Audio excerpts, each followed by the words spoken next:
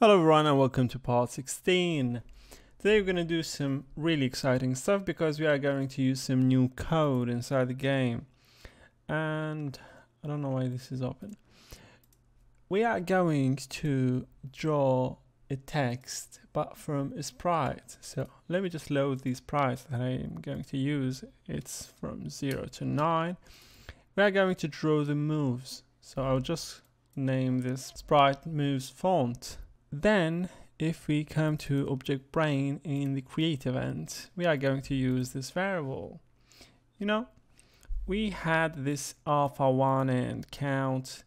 Actually, I'm not going to use them anymore. They are dead for me. So here we are going to say, first let's make it big. Okay.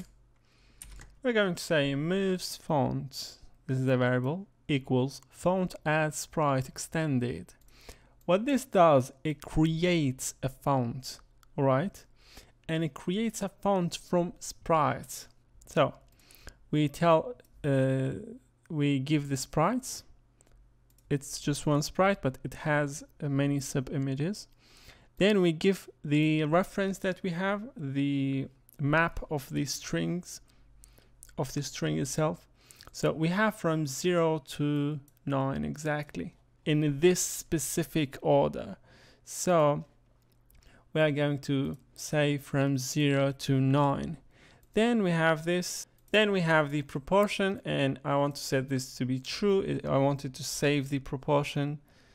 Then I have this as -6. I don't know.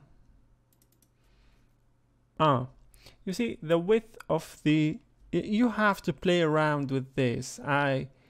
First I put 0 here, then I put -2, -4, -6. You could use a font that the spacing should be in a positive value, not in a negative value. But for me it's -6 pixels. Actually, since I created this, I've created this image, it means that I could have made it smaller and there would be no need to put this in a negative value, but whatever. Then if we come to the draw event, and we are going to draw the moves. So first, the Y position of the, I created the background. The moves were at the same position as the bar. So this makes things easier for us. And all we have to do is to uncheck this. Actually, I'm going to delete all this. We don't need that part. And we want to say draw text at the X position is, in my background, is 86 pixels. But the Y position is the same as the bar Y position. So we set Y bar position. And we don't need moves. We only need global moves. All right. Then what I'm going to do is, we have a glow. So this glow does not work anymore. We have our new glow. Right. So in here, see, let me show you something cool. I'm going to draw the glow only when we are moving. So we'd say draw sprite here. When this is moving, you want to say draw sprite, sprite glow, subimage 0. Here you want to change this to be 20, times 20. It's basically the same thing as here. All right, everything seems to be, we don't need all this part. All right, great. And in the game, you see, I've changed the tiles to have round tiles too. So I've just selected some round tiles and placed them right here. This is nothing special. All right, so before this draw text, you want to say draw set font moves font, which we initialize in the create variable in the creation event. Then draw set horizontal align far center, draw set vertical align far middle.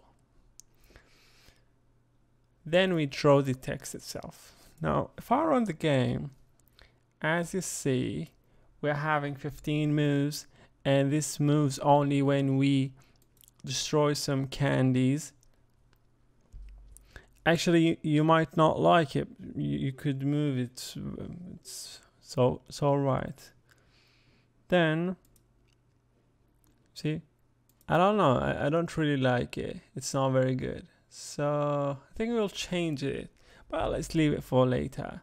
Now let's focus on something else.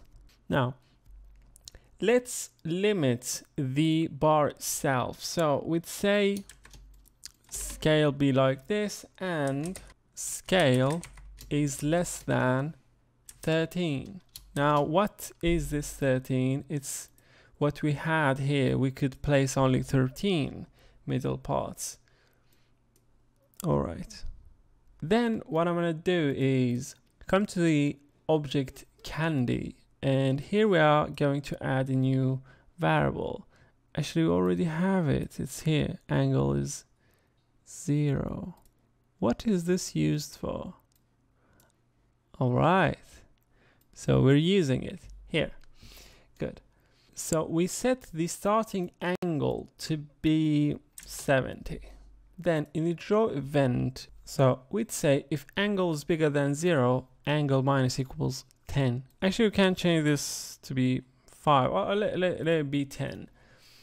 If I run the game, see, I want you to see how cool is this. Now what happens is when we create a candy, it starts rotating, you see?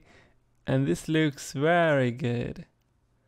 And one thing I forgot to mention is I deleted the left released. We don't need it anymore because we're using the dragging event instead of the step event to do our things. All right, so we could go on, but I want to give room to you guys. So I want to know what you guys think of this game, what you guys want to add to the game, except for the menus and for the leveling and everything else, because this part, the next part would be if you guys have new opinions, I will be doing that. If not, then we are going to jump into leveling and everything else. So feel free to leave a comment telling me what you think is exciting to be in the game, and I'll be trying to turn them into reality. So thank you guys for watching. I hope you enjoyed, and I'll see you in the next one.